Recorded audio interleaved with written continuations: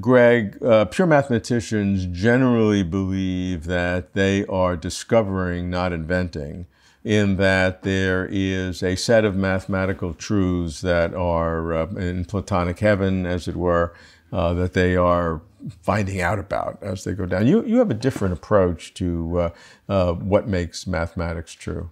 Yeah. I don't see mathematics as that different. I don't see mathematics as that different from physics. In mathematics, the laboratory is the computer rather than a physics lab. But what you're doing in both physics and math is compressing a lot of observations, in one case physical observations, in the other case mathematical observations, into a more concise theory. So you're unifying, you're seeing common patterns. Mm-hmm. And I think in both cases, I use a phrase of Lakatos, which is, I like to put it, mathematics is quasi-empirical. The way I used to say it before reading Lakatos is, I would say pure mathematics is not theoretical physics, right? It's not a branch of physics, but it's not as different as most mathematicians think. So let me say why. I think this is ultimately a consequence of Gödel, but I think it's clearer with the information theoretic complexity approach that I have, which talks about the halting probability, omega, for example, about bits of algorithmic information, the complexity of a theory versus the complexity of the mathematical phenomenon that the theory is trying to capture. So with my point of view, the Platonic world of mathematical ideas has infinite complexity in terms of bits of algorithmic information, whereas any mathematical theory of the kind that Hilbert liked, a formal axiomatic theory, only has a finite, in fact, a rather small number of bits of information. So in a sense, your mathematical truth is, your theory is only an infinitesimal part, captures only an infinitesimal part of the whole truth. And omega is a tangible example of this, because it's a number whose numerical value actually is bit by bit an infinite amount of complexity or of information about the Platonic world of mathematics, and cannot be compressed. How is that so? How is the omega an expression of the infinite world of mathematics?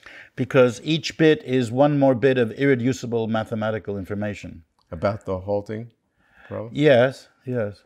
And an infinite number of bits. Why do you need an infinite number of bits to describe the halting problem for a computer, whether or not it halts? The numerical value turns out to be irreducible mathematical information. That means it looks random, is the word.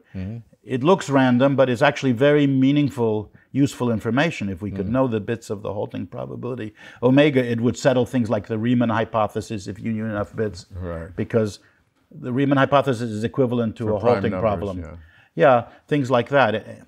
So I was asking, let me say it again, why is omega in the halting problem an example of pure mathematics? Okay. I see omega and this whole information theoretic approach to measure how much information there is in the observations or in the mathematical facts, and measure how much information there is in the principles that you're using to attempt to explain them.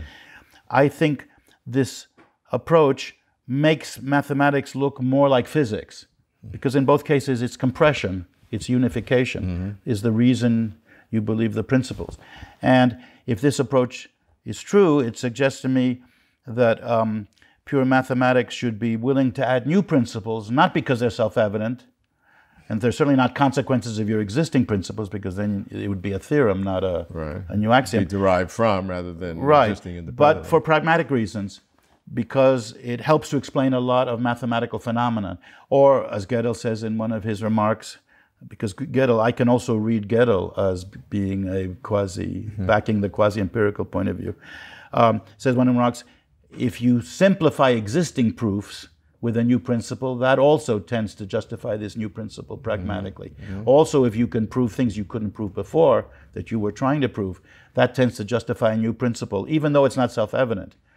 Now, so in other words, I think that mathematics is open and creative and in statu nascendi. It's not static, perfect, and immutable. So in one sense, what you're doing if I'm a pure mathematician, is degrading math.